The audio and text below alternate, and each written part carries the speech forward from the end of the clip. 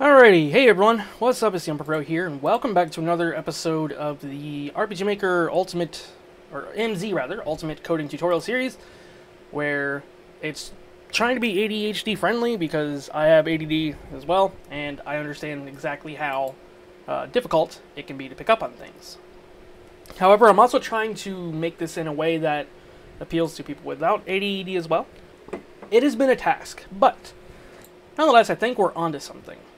So, today, we will be utilizing the scene that we did before, but we're not going to be using any windows. Instead, we're going to delete all the window classes here that we have, and the data object as well. Alrighty, so, we're going to start making use of sprites. Now, RPG Maker already has a sprite class that is it's a child of the pixie.sprite class. And we're going to be making use of RPG Makers. So to make a simple little sprite, it's pretty easy. You just simply do, we'll just do this for example for now, let my sprite equals new sprite. But we need to give it, a bitmap as well. So new bitmap, you know what, let's do 320 by 320. So let me go ahead and go over this. The sprite takes an argument, which is a bitmap. Now, we're using new bitmap right here, which is basically just an empty image, and we're defining the width and height. However, in a few moments, we will be actually passing a real sprite over to my sprite, instead of it just being an empty image. But, so we want to add this to the scene by doing this.addChild, my sprite. Now, to actually draw something, since we're using a bitmap, we're just going to do my sprite.bitmap fill rect. This is the rectangle thing. It allows you to draw like a little square. So we're going to draw it at 0, 0, and we're just going to fill the image. So we can just do 320, 320, and then let's give it a color. So RGBA, 255 for the red value, 0 for the green, 150 for the blue, and 0.5 for the alpha. Once we did that, we go to our project here, and we launch our little scene. As you can see, we have a little purplish semi-transparent square. You can't really notice that it's semi-transparent because of the black background, but if you change scene base to scene menu base, it will get a copy of the background here, and then you can kind of see how it's semi-transparent this way. But we're not going to be going into scene menu base yet, but I did that just to show you the thing is working. So, what does the sprite class do? Well, the sprite class effectively holds values like X, Y, scale, rotation, all the fancy stuff that you're going to be using for sprites. We also have a set frame option, which allows us to crop the sprite into certain area, like anywhere we want. We'll go ahead and use something that's already a part of the graphics. So, we're going to make use of RPG Maker's Image Manager class. So if you go to RMMZ Managers, you will see we have Image Manager. If you search Image Manager, it should be on line 846 or somewhere around there. I think the auto formatter that I had probably formatted it, but just look for Image Manager, and you'll see all the different functions we have here. We have load animation, load battleback 2. Basically, it's load and then whatever the name of your category is, except no underlines, and just make sure your capital letters are correct. So SV actor, side view actor, which is what we're going to be using, is load capital S and then capital A as well. So in other words, we're going to do this dot actor equals new sprite. Now, instead of new bitmap, we're going to do image manager dot load sv actor, like so. Remember, capital letters are critical. I cannot stress that enough. If you make one little typo, that's it. The whole thing will not work, basically. And there's actually good reason for that. It's not purposely there to annoy you. It's there for, well, important reasons, and I'll let you discover that. I'll let you discover why it's important as you develop your coding skills. So now we need to pass the image name. So let's take a look at SV actors here. We want to pass actor 1, 1. We're going to be using this dude. So actor 1, 1. not without the .png, make sure you have the name of the file. So the name of the file minus the extension. In this case, actor11. It should automatically fill in the rest. Now we do this .add child again, without a capital H. This .actor. Now, when we go into our code, we can see we have our sprite sheet here, which is cool. You know, we can do all kinds of stuff with it. We can do this .actor.angle. Here, you know what? We'll do it this way. ++. We'll do it in update. So you can mess around with the angle, which is the rotation. So as you can see, boom, boom, boom. But it's not quite rotating in the way that you would expect, right? That is where we are going to do set origin. So setting the origin basically sets the point of rotation and the point of scaling for the sprite. So we're going to set it at the midpoint. And to do this, we're going to do this .actor.anchor.set and then 0.5.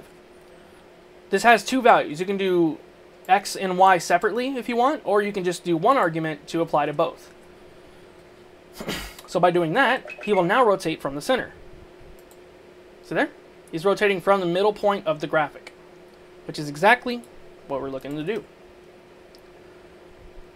You may also notice that now he's slightly off screen, right? So we need to move him. Let's move him to the middle of the screen. Let's do this .actor.x equals graphics.width divided by 2. And we're going to do the same thing for the y. Graphics.height divided by 2. Change that. And now, because we have the anchor set, the center of that sprite will be in the middle of the screen. So you don't have to like subtract by half the width or height and all that stuff. It should automatically center it for you. Now, how do we make little frames out of this? Well, to make frames, it's actually pretty simple. We do this .actor.setFrame. And then we set the source X. And let me go ahead and open up GIMP so I can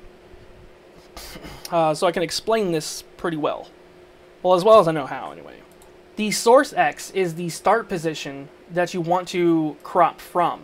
And the source Y is the start Y position. As you can see when I'm drawing this little square here for selection, the top left corner, that's your source X and source Y. So, if we were to give it the same values as this, 17, 18, 150, and 127, then the ending result would be this right here. This is what the image would now become. So, we want to make sure we're getting an accurate result. So to do that, we're going to actually open up.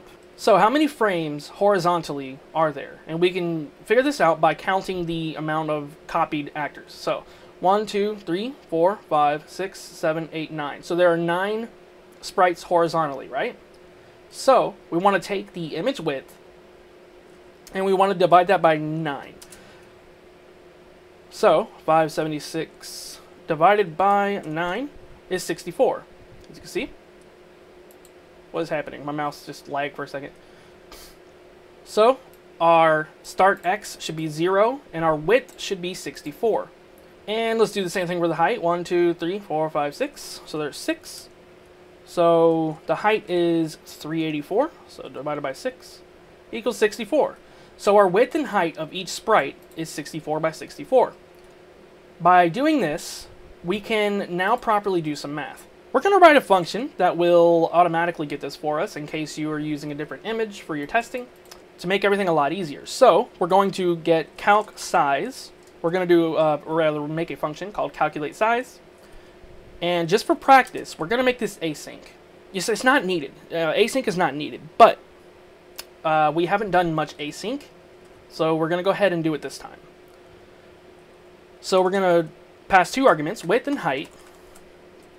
And from there, we're going to do return an array. So width divided by 9 and height divided by 6. Now, just in case this ends up with unrounded numbers, there is a way you can use Pixie.js to automatically round the values out and whatnot. That is round pixels option, but we're not going to do that. We're actually going to make use of the math function. Math is more of an object in JavaScript. So what we're going to do, we're going to go to the top of the script here. We're going to do const min equals math.min, like so. Const max equals math.max, like so. And const floor equals math.floor. And one more, const round equals math.round. So this basically allows us to type the simple function instead of typing math dot for every time, and it cleans it up a little bit. So we're going to do floor width divided by 9 and floor width or height divided by 6 as our result. So I'll let you guys check that out real quick. Feel free to pause and do whatever you need to do. If you need to rewind, have at it. Alrighty, so continuing on. Now that we have our size calculation, we know about what to do with our multipliers. So instead of using this.actor.setFrame, we're going to write another function that will do it all for us. So we're just going to go set frame. We'll just call it the same thing. This, we're going to pass the actor and x and y. Now, instead, here's the interesting part. Instead of passing source width and source height, we're going to rely on the function we just wrote. So we can do this.calc size, actor.width, actor.height, .then, and then we're going to pass a value here. We'll just call the value f. So f is basically the value that gets returned by the async function here. So this is effectively the .then. Everything that we're going to write in this section will take place after this is done calculating, and the rest of the code underneath it can still process. That's the point of asynchronous code, as we mentioned before. Although I did really hardcore derp, I did not know that you did not need to return a promise. So that goes to show you, like, no matter how much you know about code, you're almost always going to be doing something incorrect or sloppy. So don't feel bad if you end up doing something that was, like, really derpy.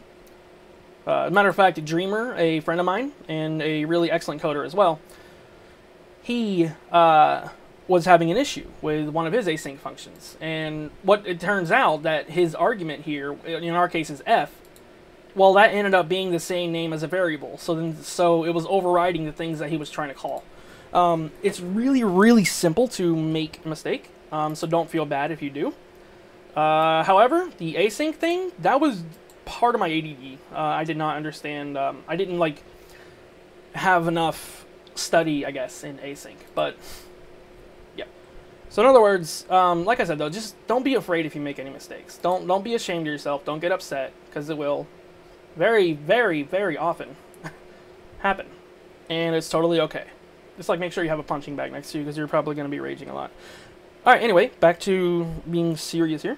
So f is going to be the values of this. So it's going to be an array, and it's going to have two values. The first value is going to be the result of width divided by 9, and the second value is going to be the result of height divided by 6. So we're going to use x and y as the frame number and not actual exact coordinates. So how we're going to do that is pretty simple. We're going to do x times equals f0. There we go. X times equals f0. And we're going to do the same thing with y, except f1. So y times equals f1. So then we're going to do actor.setFrame, x, y, f0, f1 as our arguments.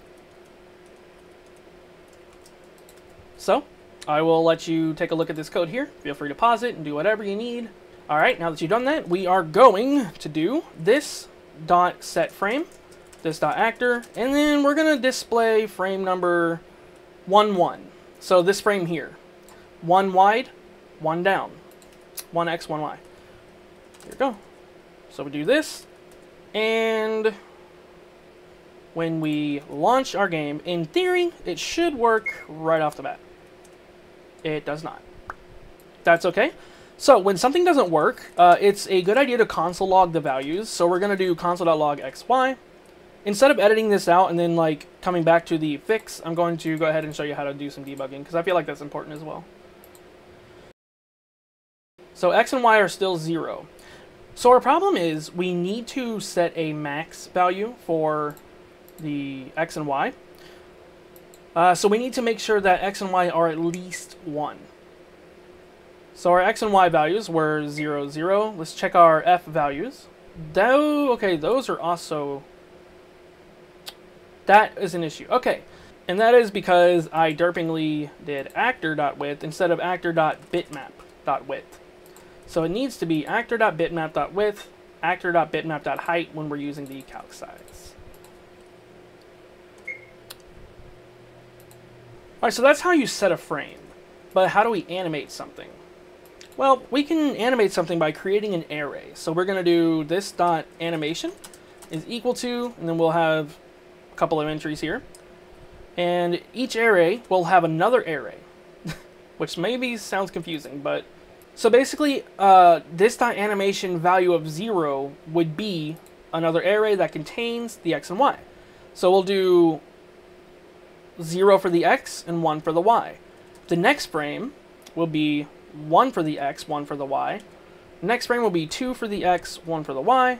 And we'll go back to 1, 1. So 1 for the x, 1 for the y. So next we need to define a speed. We can do this by doing this dot animation speed equals... Let's define a frame rate. Best way to do this is to do 60 divided by the frame rate that you want. So let's say we want the sprite to animate at 15 frames per second. Right? So we'll do animation speed equals 60 divided by 15. You don't want to do floor or round on this, by the way. So now in our update, instead of having our set frame here, we're going to put our set frame in the update. And we'll get back to that in just a second. Let me double check and make sure this is correct. Yes. So we're going to need a value called this.animation tick. Yeah, let's just call it this.tick for short. Equals 0. Alright, so we're going to do this.tick plus equals this.animation speed. Then, if this.tick is greater than or equal to 60, this.tick equals 0, and we're going to set the frame.